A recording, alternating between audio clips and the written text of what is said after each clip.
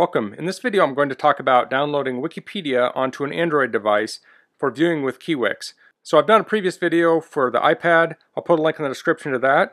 So where I'm at here is I have a Nexus 7 tablet and I'm in the Google Play Store and I have the Kiwix Wikipedia offline app that I search for, and I'll hit install.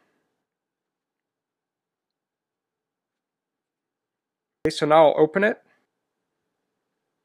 and we're at the startup page. So the reason you might want to download Wikipedia onto a device is if you have a child that's studying and you don't want them on the full internet, you just want them to be able to access Wikipedia. You could use it in an emergency situation. There's chemicals on there, knots, medical things.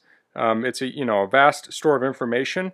So in an emergency situation, you might the internet could be out and you want to find some information out. And right now it's April 2020, coronavirus is really big, and internet can get kind of slowed down at times. So you could download this to a tablet at night, and then during the day when your child needs to access things, it'll be a lot faster. So I'll hit get started here.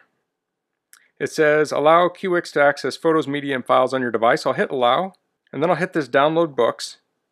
So this is going to download a list of all the books available. So this works with Wikipedia, but it also works with WikiQuotes. I mean, there's a vast store of knowledge you could load into this system. So the first thing you see here is Wikibooks. If we scroll down here, so I should mention that you can click this globe here and select different languages. There's many languages here. If I scroll down, somewhere around here is Wikipedia. So here's a version of Wikipedia here. It's 1.8 gigabytes. It says Simple Maxi.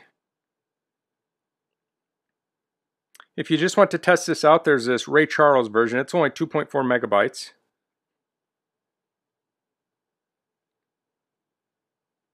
Here's Wiktionary. That's a dictionary.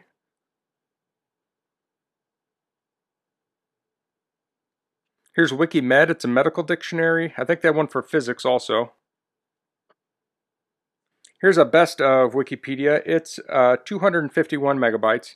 So there's a lot of options here. I find this to be kind of intimidating to scroll through. There's so many options. It's kind of overwhelming. So what I like to do is plug this into a computer, download it off the Kiwix website, and then transfer it to the device. One thing about that is you can download it on your computer and add it to multiple devices if you have multiple tablets or phone, tablet, computers. So you don't have to download it on each device. You could download it here. I can tap, oops.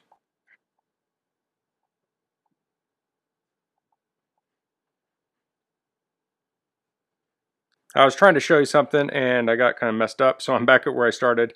But if I want to download something, I can tap it. It'll start downloading. I'll stop this though, I don't want to download it here. The iPad version is a little nicer than this. It seems to be a little more organized, and when you click it, you can determine if you want to do it on cellular or Wi-Fi. But I'm going to switch over to the computer and we'll check out loading it from there. So in order to connect up to the computer, I plugged it in. And then if I drag down from the top, you see USB for file transfer. I want that to be on File Transfers MTP. Okay, so now I'm over at my Windows 10 PC. I'm at the Kiwix website. It's kiwix.org. I can go to Download and Content. And it says Available Zim files. So the file format is called Zim. And you want to go here to Kiwix Wiki. I'll click on that. And this has a huge list of files you can download. Interestingly, this is on English here, and it seems to show lots of different languages, so I'm not sure why that is. It doesn't seem to filter properly. The easy way to find what I wanted is I search the page for Simple. And here you see on the left it says Wikipedia English. We have Simple All Maxi, Simple All Mini, and Simple All No Pic.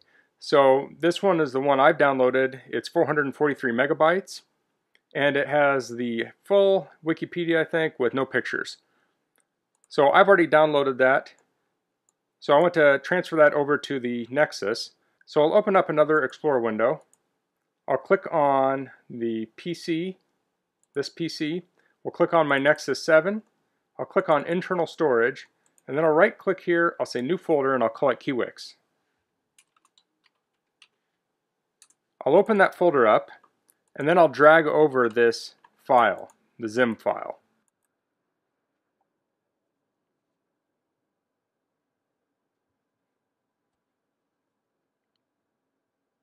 Okay, so that copied it over to the device. I'll go back to the tablet and we'll take a look at it. So on the tablet interface, I want to hit device here, and this will show what I have downloaded.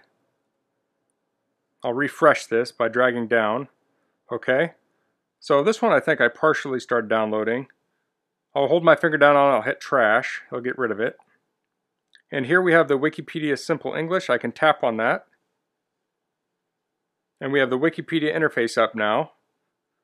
I can click on words like encyclopedia. Oh, it's teaching me how to use it here a little bit. I'm going to click on alphabetical order. There we go. So we're on the alphabetical order page. Click on Renaissance, Scientist. You see it's very fast because the data is all on this device.